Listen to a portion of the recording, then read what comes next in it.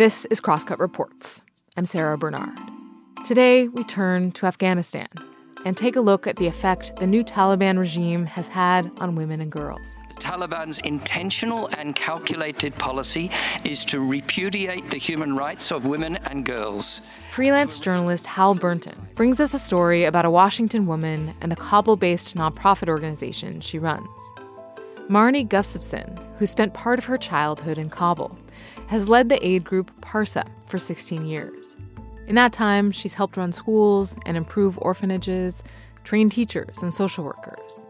Now, even as the Taliban has sought to remove girls and women from public life by imposing severe restrictions on them, she's continued this work, helping launch new efforts to run classrooms out of people's homes.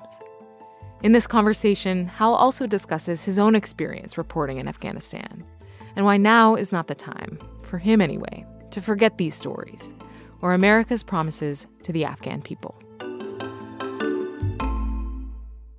So, Hal, I understand that you met Marnie Gustavson in Afghanistan in 2009. But first off, I was curious, what were you doing in Afghanistan then?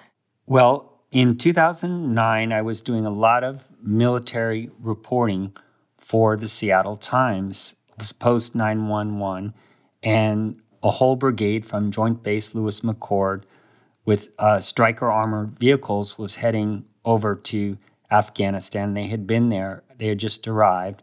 And we worked out a plan for me to spend 9 weeks in Afghanistan, partly to embed with the military troops, but partly to be based out of Kabul and report for our partner, McClatchy News, about everything that was going on around the capital and maybe a few trips elsewhere.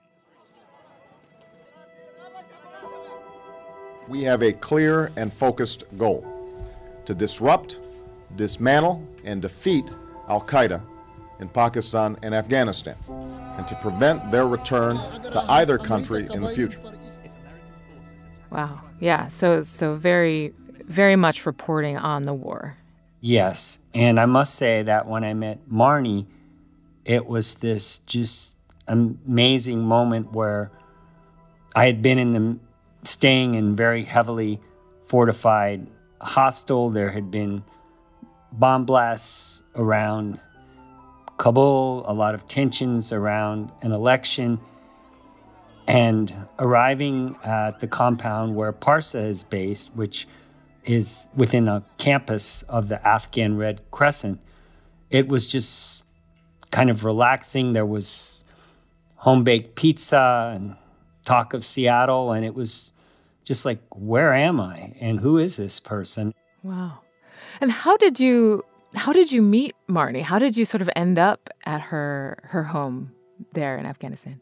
Well, I was blogging back then, and it was all being published back in Puget Sound. I think someone said, you've got to visit Marnie. Huh. And so one evening I did. I took a cab. It was a long drive to sort of the outskirts of town and visited. And it was kind of an unforgettable evening. So 3 years later, when I returned to Afghanistan, I actually stayed at PARSA, got to know her better, got to know more what she was doing, and wrote a deeper profile of her work. 2012 was when I visited.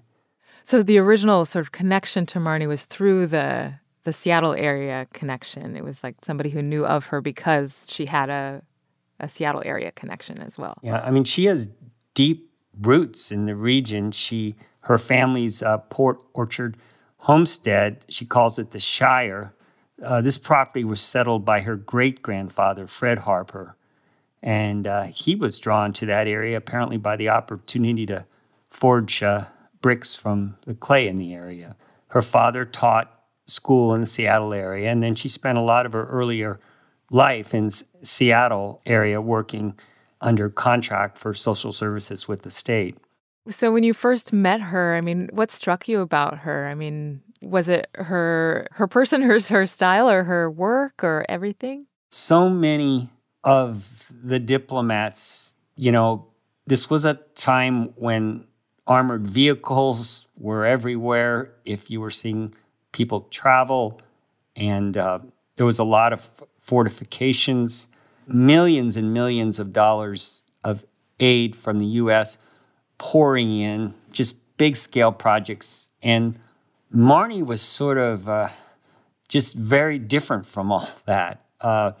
It was a much more relaxed atmosphere. She was quite critical of a lot of what the aid programs, how they were being conducted. And she had a very sort of contrarian view, and also obviously a lot of experience in Afghanistan. And so after spending time covering the elections and talking to a lot of folks within the embassy and stuff, it was just a very different view of the world. And of course, here she was from Washington State.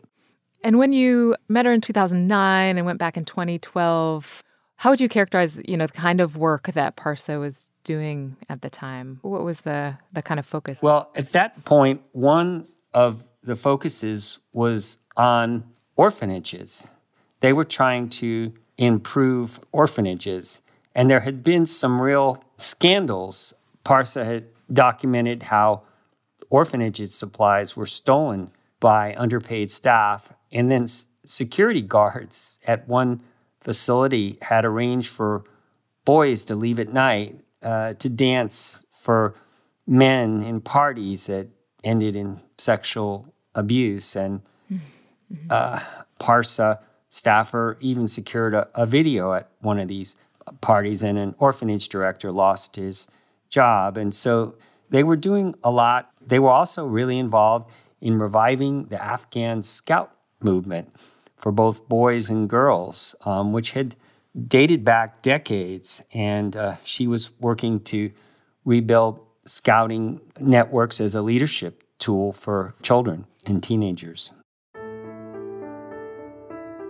It seems like what I can glean from your reporting is that the work itself has adapted in some ways over the years, has retained some focus, but also adapted in some ways over the years to various needs of the Afghan people, but perhaps also the shifting regimes and regulations. And now the Taliban's treatment of women and girls is again a central issue. Your most recent reporting that you did for Crosscut, it focused a lot on the most recent news to come out of the current Taliban regime. The Taliban moved to block women from universities, effectively banning women and girls from middle school through college. Decrees involving women and girls and their access to public life. What happened most recently in terms of the impact that it had on Marnie and her work and her colleagues? Marnie, after the fall of the U.S.-backed government, did evacuate, which was on one of the last scheduled flights out of Kabul. She did spend some restless months back in Washington, and then she returned. And her goal was to try to figure out how to make PARSA relevant in this new era with the collapse of the old government and the rise of the Taliban. Now, she, like many leaders of international organizations, had dealings with the Taliban in the past, because there were areas of Afghanistan that have long been under Taliban control. In order to operate, you need to at least reach out and talk with the Taliban. So that wasn't entirely new terrain for her. There was some immediate work with just providing food boxes and things like that to people. And then, really this year, she and PARSA began to organize a network of homeschools in Kabul, but also in provinces around Afghanistan, to allow both teenage girls or secondary school girls who are no longer permitted at this point to attend public schools, but also other family members to continue to learn. And the figure as of last month was that they were working in 17 of Afghanistan's 34 provinces, and there were 170 homeschools serving more than 2,000 students. Wow. You've reported that they had some programs in place that were thrown into a kind of jeopardy sort of suddenly, not only because they involved girls' education, but also because there was an order that came down that prevented women from going to work in an aid organization, for example. This weekend, the Taliban ordered that women can no longer work for any non-governmental organizations, including relief agencies. And so it sounded like a kind of last-minute scramble to figure out a way to continue employing women as well, right? Yeah, there was really some bad news that came through in December where there was a prohibition on women going to work in aid organizations, and PARSA had some 30 women employed at a Kabul office. They had to be sent home, and this on-site leadership training, Sisters for Sisters, involving some 60 teenage girls. So they had to, right away, the decision was made to comply with this rule, and these women and girls, teenage girls, couldn't come to PARSA anymore. But that's when a new plan was sort of forged that would allow them to keep working from their homes to help organize these homeschools. Wow. I mean, it's, remarkably resilient, and also it strikes me as probably kind of scary for everyone because it's perhaps operating in kind of a gray area. Well, I think that the feeling is that they are complying with the rules in the sense that the women the girls are not going to public schools. They are staying at home. And there's been a real effort to try to find ways to work with the Taliban and continue to do things. But it is an uneasy time understanding what is possible and what is not possible. And there's a bit of history here that I think is worth noting. During the 2-decade-long war in Afghanistan, the U.S. government poured more than $1.1 billion into the nation to improve education and get more girls into the classroom. This was really a key policy goal during the Obama administration. It was championed by then U.S. Secretary of State Hillary Clinton, and she even vowed that no peace deal with the Taliban would trample on women's rights. Women must be included and women's rights respected as part of any peace negotiation in Afghanistan. And girls' education did make big gains, but it was always a very uneven success story. In a lot of the provinces, particularly those that were more conservative and traditional and Taliban strongholds, many, many girls continued to be held out of school, particularly secondary school. And so as early as 2006, the U.S. Agency for International Development looked at developing alternative methods of community-based schools in homes or other locations outside of traditional classrooms. And it's interesting that when I reached out to USAID for this story, they said they continued to stay engaged in education in Afghanistan. Now, I want to say right off that PARSA does not receive money from USAID. They don't disclose who they give all their money to, but PARSA is not part of that pipeline. So there is a long history of the effort from the U.S. to get more women, more girls into school, and also a recognition early on that the public school traditional format wasn't always going to be the right fit everywhere.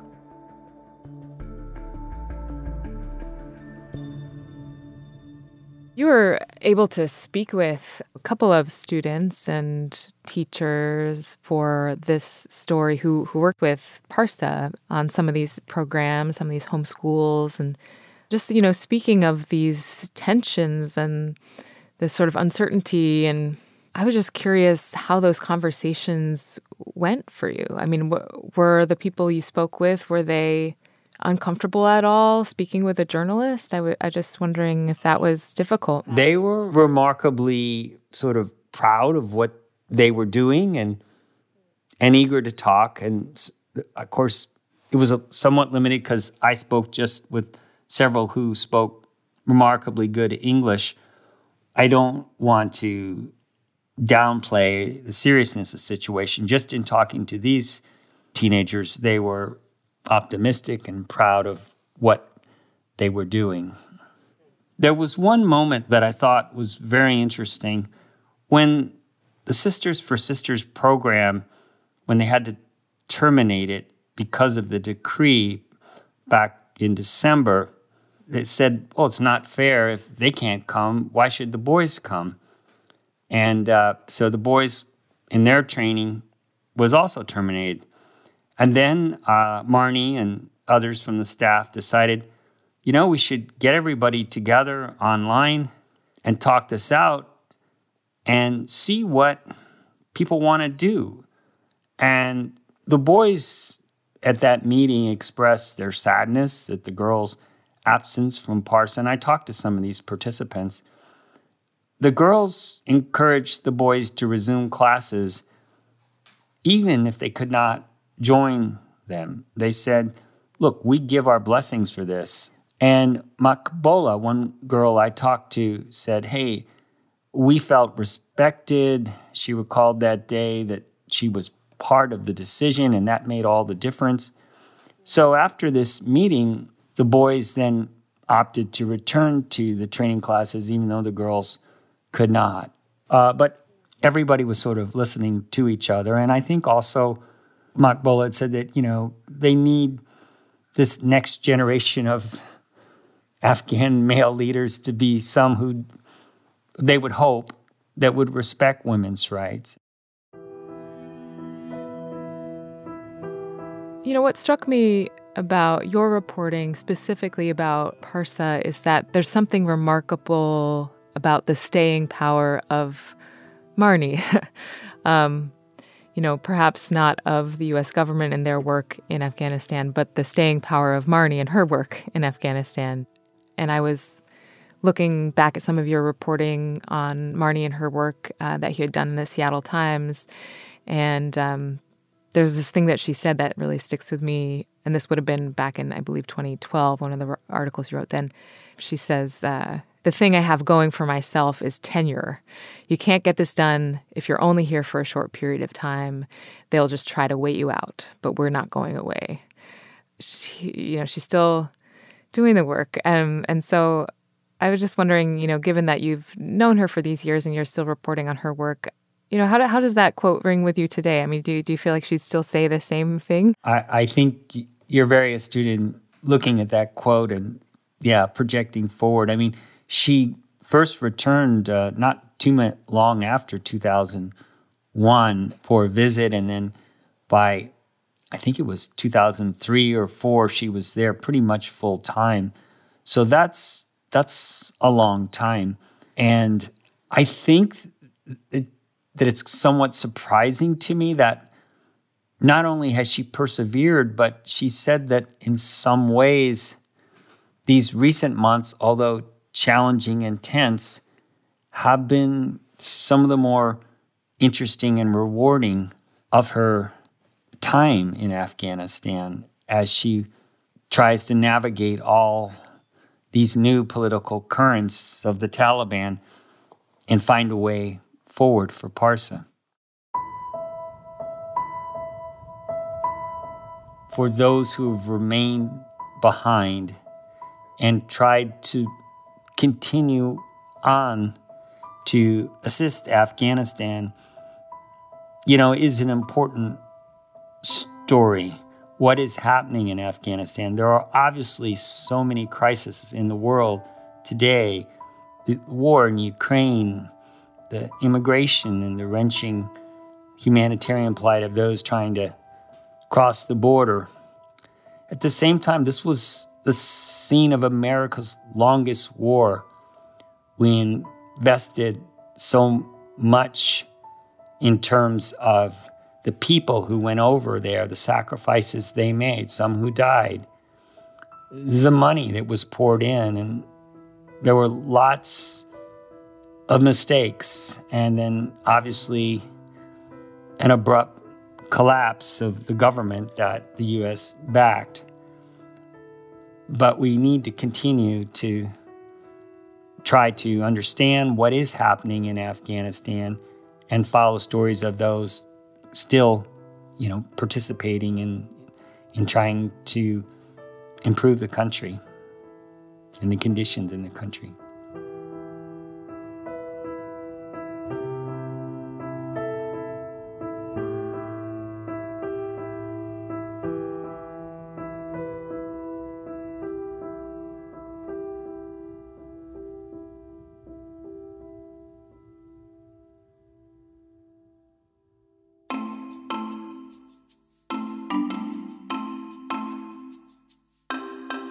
Thanks for listening to Crosscut Reports. This episode was reported by Hal Bernton and produced by me, Sarah Bernard.